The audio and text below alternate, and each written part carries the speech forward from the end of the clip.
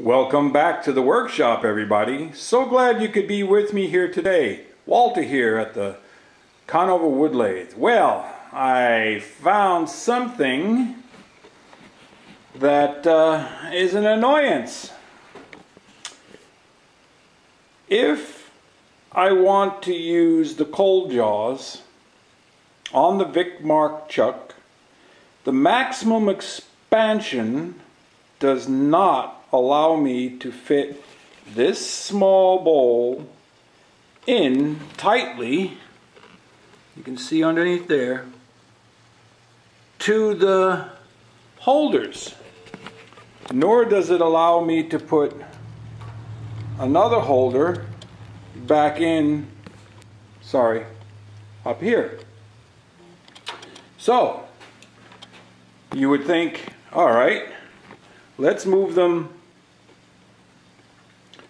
out one more hole. Well, I did that. And then as it closed all the way, it would not tighten on the bowl. So I'm in between. It's a half size. So here's the reason why. If you look down at the bed lathe, the chuck is as open as it can be. So I could cut a slot in the bed, but that would weaken it.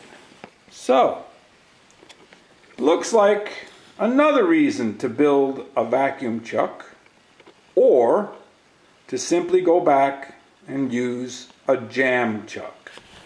This would be a good candidate for a jam chuck. It has a nice shape. It would fit tightly on a piece, and I can turn the bottom off.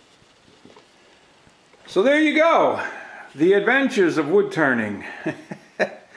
Oh well, it's the nice thing about woodworking and wood turning. It's all about problem solving. So, hey listen, while I figure this out, you head out to your shop. Go make some shavings. Walter out.